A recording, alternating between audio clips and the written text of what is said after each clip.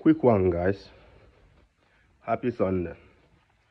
I think the worst thing that can ever happen to you in this Sweden is social involving in your family. Social have destroyed a lot of homes so far. They are most of the problem that many families are facing in Sweden. Socials in Sweden are making things very difficult for some families. So many people, their marriage has broken because of the social, the advice, the benefit people get from social. Now, especially your children, before you know it, social will involve in your family, your children. Can you imagine where a child will be misbehaving? And we Africans, we have a way of bringing a child up to discipline them, to make them have respect for their senior. But in other case, here, you cannot shout for your child or anything if they do anything wrong. You can't do anything. Your child will go to school and decide not to go to the class. You won't do anything. If you shout to the child, before you know it, social will involve.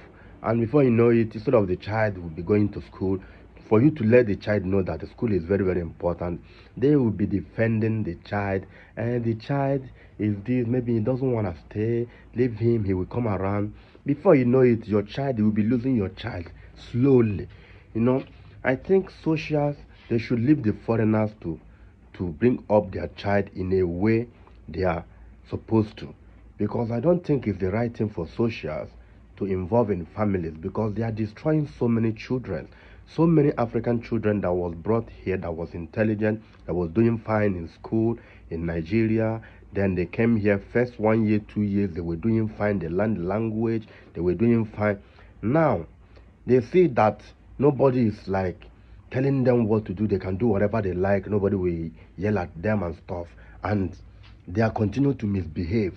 So I think the social involving is making some African home very difficult, because these things is no longer funny.